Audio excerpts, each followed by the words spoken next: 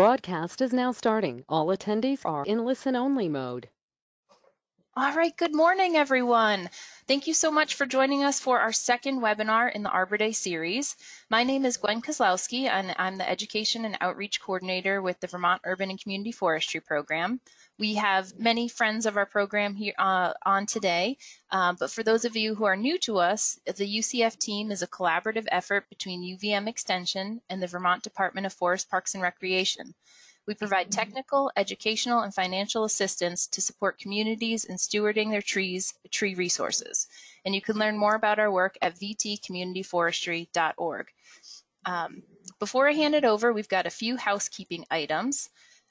Your microphones will be muted during the presentation. If you have any questions, please feel free to put them in the question box in the side panel of the webinar. We will address these after the presentation. If you have any other comments or concerns, please feel free to put those in the chat box. And credits. This presentation is eligible for one ISA, SAF, or Vermont Forester license at the CEU. To receive these credits, you must fill out the survey at the end of the webinar with your name and your license number. The survey will pop up once you exit the webinar, and it will also be emailed to you 1 hour after this presentation. So if for some reason it doesn't show up after you close out of the webinar, it will be emailed to you one hour later. Additionally, one item of note that's different from last week is that I'm trying to minimize the number of emails I send out to people after this webinar. So for those of you who would like an SAF certificate for your SAF or Vermont Forester license, there's going to be a PDF certificate that you could download yourself without having me email it to you. So that'll be in the handout side panel of the GoToMeeting side panel. Again, if that doesn't work, just mark on the post-webinar survey that you need to be emailed the certificate, and I'm happy to email that to you. This webinar will be recorded and available on our website later today, and I will also email that out to people who registered and attended. And we are so delighted to have so many of you on today. We have about 46 people on today, and I know I had a comment to be able to show who else is on here, but unfortunately GoToWebinar doesn't make that information public, so I'm sorry about that. And thank you to Savannah Ferreira, Forest Health Specialist with the Vermont Department of Forest, Parks, and Recreation. Savannah's really, before I hand it over to Savannah, I'm going to get a quick sense of who's in the audience. So I've got a few polls to launch, so I'm going to launch our first poll to see who is present today. And I'll leave this up for about 15-20 seconds. So go ahead and select who you are, if you fit into one of those categories.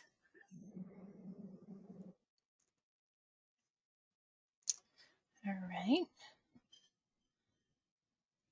I'll give it another 10 seconds.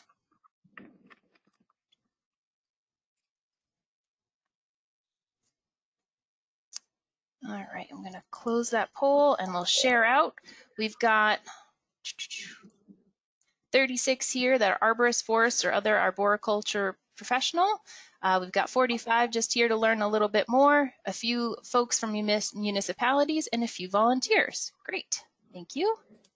And our next poll, Savannah will be covering beech leaf disease and several pine pathogens.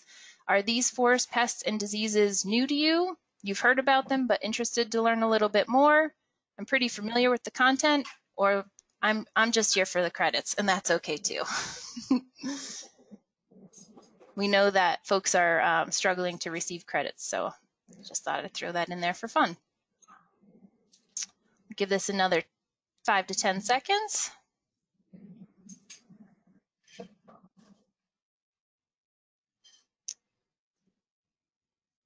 All right, I'm going to close this poll and share out. A few of the 21% new to me, 74% I've heard about them but interested to learn more, and a couple of folks that are pretty familiar with the content. And no one was brave enough to say they're here for the credits. All right. So in our last poll, I'm just curious, what's your biggest pet peeve when listening in on a webinar? Technical difficulties, getting distracted by everyone else's background on a video call, a dog barking in the background, not sticking to the schedule, or other. These are all of mine, so I put them up there and also put my dog in the office for right now. Give it another 5 or so seconds. I know last week I did a poll on how many people have participated in webinars, and about 30% had participated in 10 or more, and I give you guys a lot of credit. There's a lot of webinars to sit through. All right, I'm going to go ahead and close this poll and share out the results. Technical difficulties, for sure. That ranks as one of my highest as well. All right, well, thank you so much for entertaining those polls. It's kind of fun just to see who's in the audience. I will hand it over to Savannah, and let's see. Can we see your screen now? We can't, can we? Let's see. Hey, Savannah? Yes. Okay, let's see. Oh, shoot. I want to close out these polls. Talk about technical difficulties. That's a hoot. I think this is one of the problems when sharing polls. That's why I didn't do it last week. All right.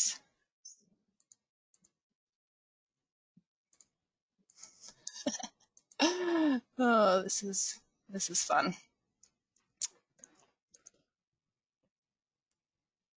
Shoot.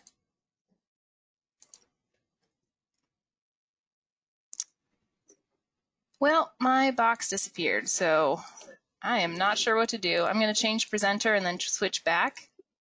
Did it work? Let's see.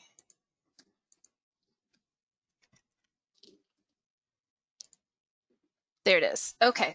Thank you, Savannah. And sorry for the technical difficulties. I will not share those polls next time. All right. Remember to put your questions in the question box. All right. Well, thank you for the introduction. It saves me some time in talking. So like Gwen just mentioned, I was asked to give a talk today primarily about pathogens that are concerned to white pine health, and I'll include white pine needle damage, Caliciopsis canker, as well as white pine blister rust. However, there is a growing interest within the tree health community about beech leaf disease, so I want to quickly go over that and what we know about it so far. Because this is such a large topic with many different facets, just please keep your questions till the end. So let's first start with beech leaf disease, since the rest are pine pathogens. Beech leaf disease is a pest that affects both American and European beech that has not yet been detected in Vermont. The origin of this organism is possibly introduced from Japan. However, the exact location is unknown because the exact causal agent is not yet confirmed. Regardless, symptomatic beech was first detected in Ohio in 2012. The causal agent of beech leaf disease is thought to be caused by an introduced nematode, as pictured here. However, there is evidence also supporting a bacteria as either the main or a significant contributing agent. For those of you who are unfamiliar with what nematodes actually are, they're basically just microscopic worms. If you look at this picture here, this is actually a scanning electron microscope image, which is why it looks so large. And this was the nematode that was taken from symptomatic beech tissue. So here's a distribution map showing the current known locations of beech leaf disease, which includes Ohio, Pennsylvania, New York, Connecticut, as well as Ontario, Canada. In total, this disease spans 41 counties. So although this might seem rather small and isolated, if you look at this legend on the right, you can see that it's actually been spreading at a pretty consistent rate since its first detection in 2012.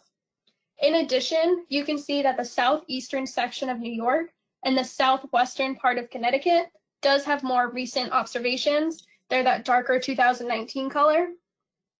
Now, is it possible that beech leaf disease is actually found throughout Pennsylvania and New York, and it just has gone undetected for this time period? Or is it possible that this is a brand new infestation and we have some unidentified vector? These are all questions that need to be answered. So what does beech leaf disease actually look like?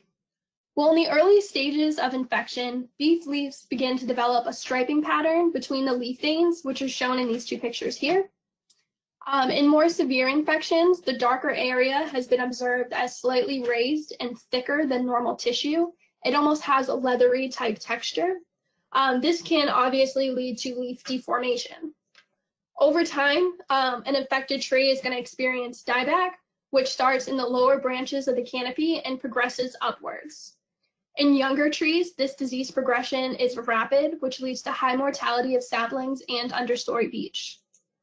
Studies have shown that symptoms actually do not progress throughout the growing season, which provides support for the hypothesis that nematodes are actually overwintering inside of the bud and affecting the leaves before bud break in the springtime.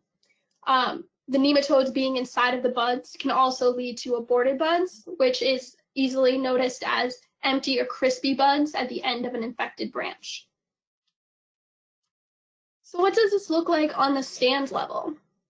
Well, this disease is still in its early stages, so long-term impacts are still being researched.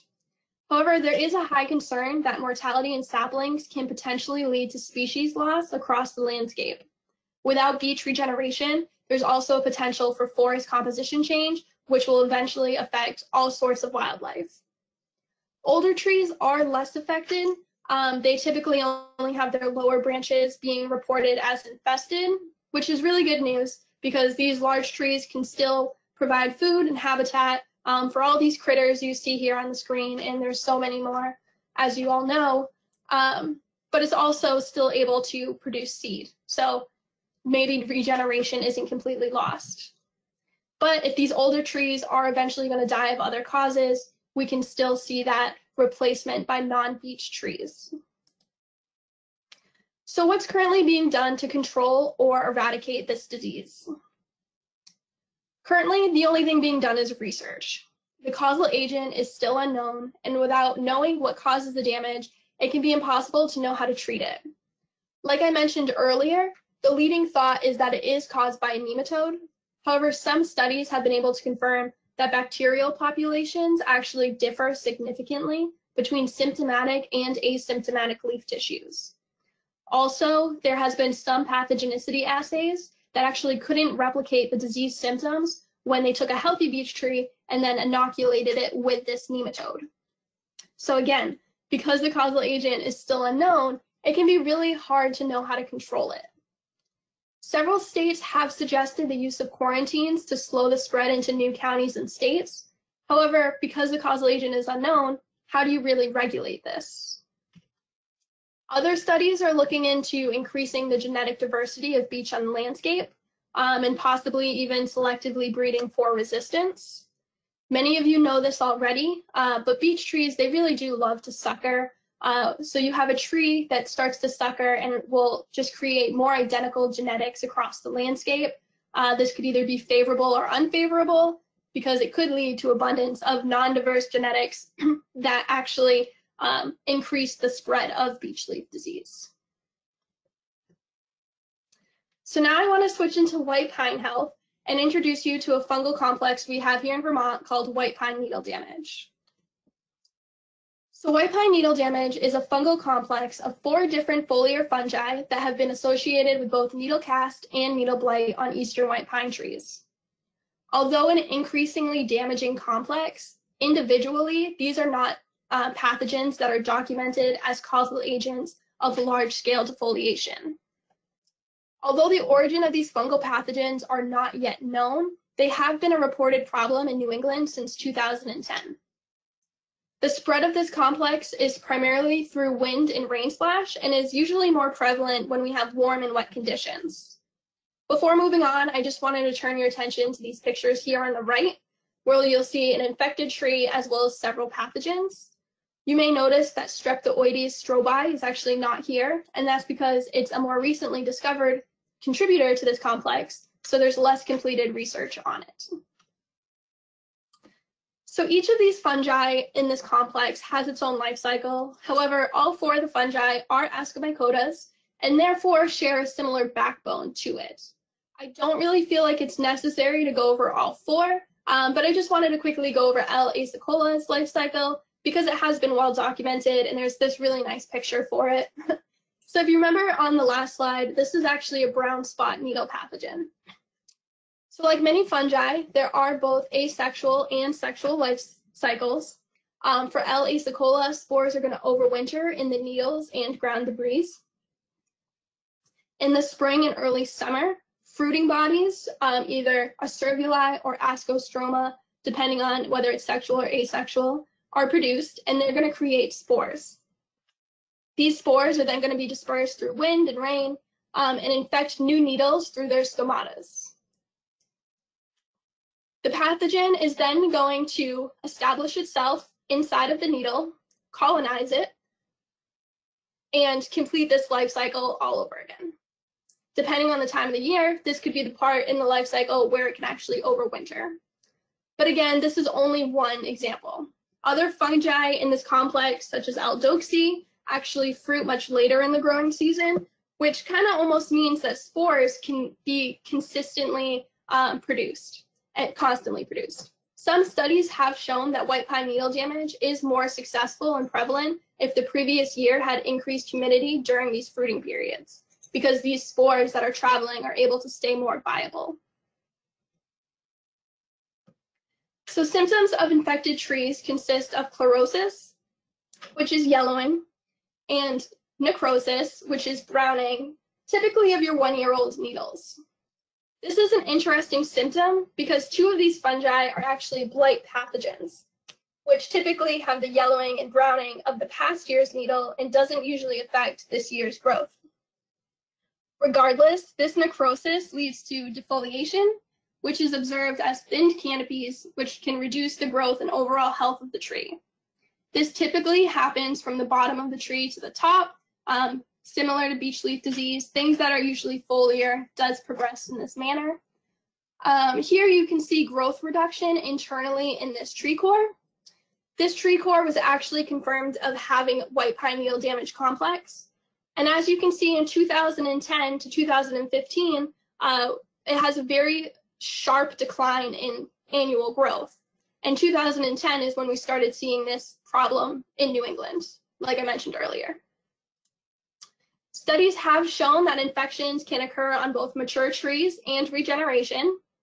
In addition, trees most severely affected are typically trees that are growing already in less than ideal locations, such as the edges of bodies of water, in really wet areas, and on dry and steep slopes. So before moving on, I just wanted to show you all this graph from the USDA Forest Service publication on white pine needle damage.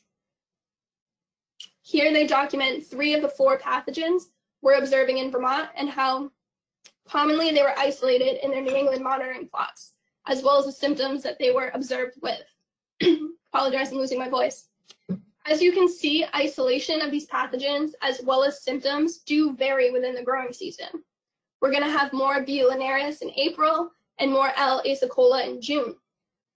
Again, this is because they complete their life cycles at different times of the year. In the next graph, you can see that necrosis happens early in the growing season, which is going to lead to high defoliation later in the growing season. And again, this should make sense because the tree is going to shed off all of those necrotic tissues. So what does white pine needle damage look like on the stand level? The answer to that depends on the severity of the infection. Although active throughout the year, this complex is significantly affected by the precipitation from the previous spring. If conditions were very wet, we'd be experiencing really high infection rates. Another thing to be mindful of is that needle damage generally affects the same tree each year. So when you have consistent annual defoliation, this can drastically deplete food resources and cause more severe dieback symptoms. A silver lining to this is the potential for genetic resistance or tolerance to this complex. If you look at this photo here, you'll see 2 pine trees of what we can assume is similar age class. One's actually infected with white pine needle damage, the other is not. Being wind and rain splash disseminated, it's really hard to imagine that this asymptomatic tree isn't showing any signs or symptoms, like it didn't have any spores land on it. So although great potential, obviously more research needs to be done in order to prove that resistance. So what's trying What's being done to try and control white pine beetle damage? Well, the first is working on detection throughout New England. The Forest Service works with several states, including Vermont, in the region in monitoring crown health of 127 individual trees. In addition, there are efforts in both aerial and ground surveying to try to capture the overall damage, as well as scout new infections outside of the established monitoring plots. As I mentioned previously, detections have been found in areas of poor growing locations, so active forest management may be a viable control technique. Managing trees for preferred sites will decrease predisposing factors and may actually help fungal growth continue. So when you have those really dense overstock stands, you're trapping in moisture and humidity, and mold and fungi really love that. So if you look at this graph here, you can see some studies that actually show that thinning to approximately 100 to 120 trees per acre reduces white pine beetle decline severity. So I'll just leave that up for a second. So in Vermont specifically, we have been both detecting and managing our stands. In 2019, we mapped white pine beetle damage on over 23,000 acres. This was a decrease from the 2018 growing season, possibly due to the fact that we flew later in the season after much defoliation. Regardless, if you look at this graph here, symptoms were the most severe since monitoring began in 2012. We do predict that due to a wet and humid fall of 2019, we will see more affected acres as well as more severe symptoms in the growing season of 2020. So the next disease I want to talk about today is Caliciopsis canker, which is caused by the fungal canker pathogen Caliciopsis pineal. So this is a native fungal pathogen of eastern white pine, but it can affect other species of pine as well as several fir species. This fungi is typically asexual in nature and is primarily rain and wind dispersed. However, some studies have shown that asexual spores can be dispersed by small insects and animals, usually accidentally, but most notably by Metacoccus scale. So this fungi is perennial, meaning that it's going to continue to grow and reproduce from the same infection for a few years. The fruiting body of this fungi is shown here, and it's very eyelash-like. This is called an ascocarp, but it's really the size and consistency of your eyelash. These fruiting bodies are typically produced in the spring and the summer. However, because they are so small, they're really easily overlooked in the fields. Caliciopsis is an opportunistic pathogen and usually needs other predisposing entry points to be or extreme stressors in order to be highly virulent and cause lots of damage. Typically, new infections are going to occur through openings such as lenticels, insect wounds, such as from the Metacoccus scale, or other damages or pruning. If you're interested in looking for Caliciopsis on the landscape, this is what you should be looking for. An affected tree is going to show one or a combination of outward symptoms, which includes excessive resin production. This typically happens between branch nodes and not from a noticeable wound. Over time, fungal infection can develop into noticeable cankers. If a tree does have the resources to be successful at compartmentalization, cross-sections may reveal a pointed witch's hat type canker. The loss of resin and this development of cankers can lead to dieback, and this dieback actually occurs typically from the tops of the branches down and also from the tips of the branches inwards.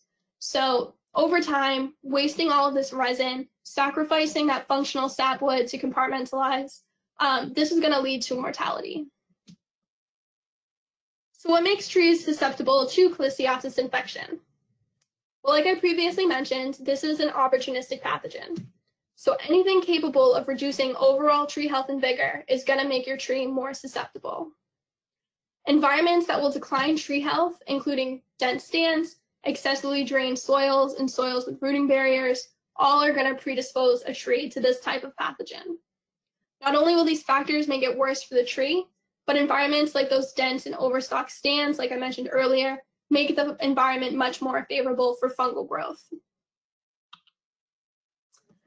So what does this actually look like on the stands level or across the landscape? Well, reports indicate that throughout New England, there is high infection rates. However, mortality is low in our actively managed stands. This should make sense because, again, this is a native pathogen. On the tree level, we have symptoms that affect crown density, which leads to negative impacts on lumber value. Depending on the severity and quantity, cankers will cause dieback and reduce the overall health and vigor of the infected tree. Over time, less vigor will mean less growth, which leads to less lumber that's actually produced. In addition, lumber is going to be reduced in value by the presence of these cankers. This is because through compartmentalization, you're going to lose a lot of functional sapwood. If you look at these pictures here, you can see both internal and external cankers. In pictures E and F, you can see that the actual canker is only this really small black line right here. And all of the other resinosis around it is just the compartmentalization response. If you look at this last picture G, again, you can see that right here is the black area, that's the actual canker, the rest is compartmentalization. But that's actually a pretty substantial downgrade of that lumber. So how can we control this native pathogen? Well, the best thing to do is actively manage your stands. Reducing competition in those dense stands increases the overall tree health and vigor and makes the environment much less favorable for fungal growth. Some studies have actually shown that thin stands, such as actually have smaller and less frequent cankers than our unthin stands. And this was a study in both Maine and New Hampshire, so it was regional. I actually have that paper if anybody was interested in it. In addition to managing your stands, try and target optimal soils and grow trees for their preferred sites. Doing this will help remove abiotic predisposing factors that opportunistic fungi, not just like Caliciopsis, there are other opportunistic fungi, and they all love to take advantage of this. I know not everyone listening today is a forester, but the picture shown here is of a stalking guide that's available in the field manual for managing eastern white pine health in New England. This can be used as an example of how to manage eastern white pine at a low density.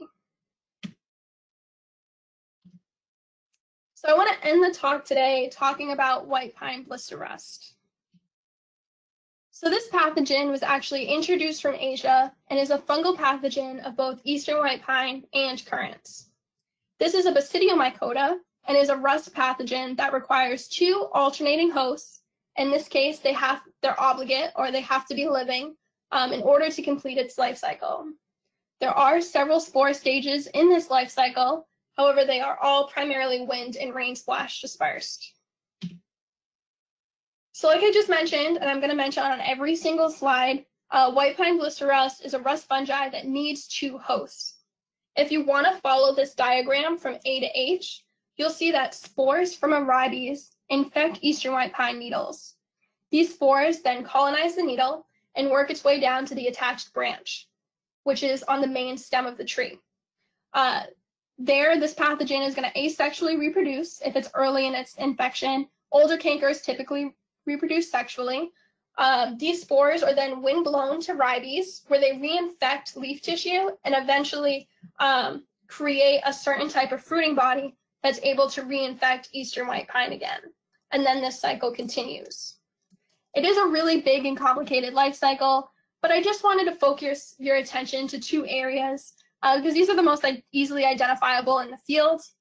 The first is springtime. You'll start seeing those blister-like fruiting bodies. They're known as achia. And then in the late summer, early fall, you'll start seeing uridia on your ribes.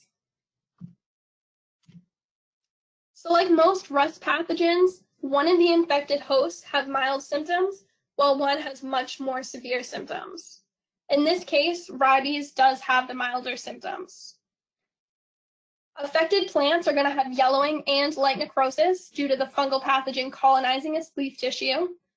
This is going to ultimately reduce photosynthetic ability and maybe stunt its growth, but it's usually not severe enough to cause severe dieback or severe growth reduction.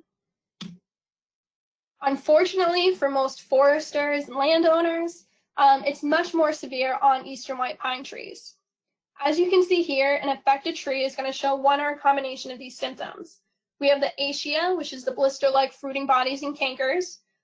This is actually happening at the branch nodes, not like Clisiopsis, that was between the two nodes.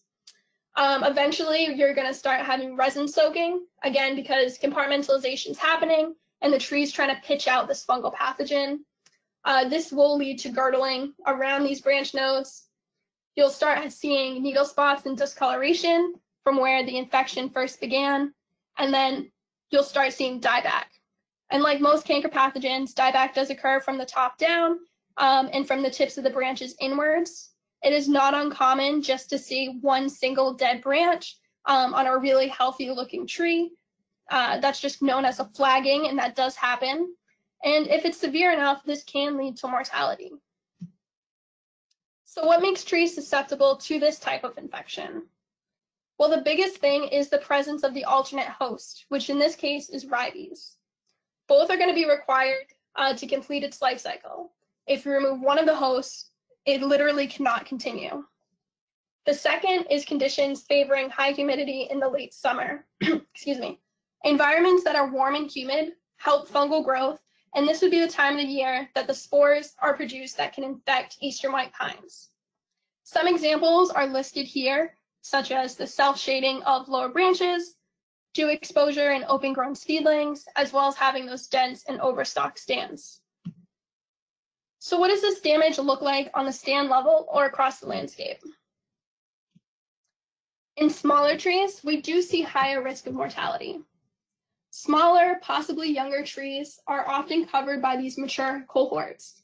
This shades them and creates that favorable fungal condition that fungi really love to grow in.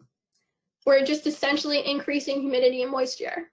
In addition, the basidiospores that infect pine needles actually travel a much shorter distance from the needle to the main bole of the tree compared to a larger mature tree. And then once it's at that main bole, it's a much smaller surface area needed to girdle and ultimately kill the tree. In larger trees, we do have a higher risk of infection. These mature trees have larger crowns, which have greater leaf surface area to be infected by spores. You can think of a tree crown like a sail on a sailboat. If you have a larger sail, you're going to capture more wind, and in that wind, more spores. Our larger trees are concerning because not only are these our valuable timber sizes, they are often left as seed trees after harvest. So if this tree is being girdled from this pathogen, you're going to be reducing its reproductive potential because the tree does die from the top down. So how do we control this pathogen? Well, eradication of the alternate host is a great way to reduce white pine blister rust presence. However, past eradication methods have varied in success rate. This can be a really time-consuming process and can be unsuccessful if rabies gets too established in an area. Currently in Vermont, we do not have an eradication program. However, other states like Maine, Massachusetts, New Hampshire, and Rhode Island all have been able to put in some type of statewide regulated program. Education is another great tool we can use. The biggest take-home message would be to not plant rabies. As a state, we do have growing concerns about increased interest in locally grown and personal homesteading. Homeowners have the potential to drastically increase the presence of this rust pathogen by planting rabies to make their own jams. At the very least, we can continue to actively manage our stands and grow trees for their preferred sites, just so we can help increase overall health and vigor. I just wanted to quickly elaborate on our pest control efforts in the state. Again, currently we do not have a quarantine in Vermont against rabies, although in the past it has been considered. Here's an older regulation on white pine blister rust control in the state that states that black currant is banned from being planted or grown in the state, and then it later extends that regulation to cover all rabies species. So unfortunately, I don't have a clear timeline on what happened to this order, but again, rabies is not currently banned in our state. I did also just want to show some vegetation plots that were established in Vermont and show the overlap of rabies and eastern white pine. And this is just to reiterate that we do have both hosts in the states, and we should all be able to continue to look out for this pathogen because it is introduced, it's not native. And with that, I apologize if I talked really fast. It's hard to gauge an audience when you're talking to a computer screen, but I do have some time left over for questions if you have any. Thank you so much, Savannah. That was a whirlwind tour, but so much information. And we do have a couple of questions already coming in. So now's the time in that question box, type in your questions, and we have some time to answer those. Just to reiterate, we do have this webinar will be recorded and available on our website later today, and I can also email that out to folks. And let's see, we've got a few questions already rolling in here. This one's from Ryan. Does removal of infected branches help control the spread of the blister rust?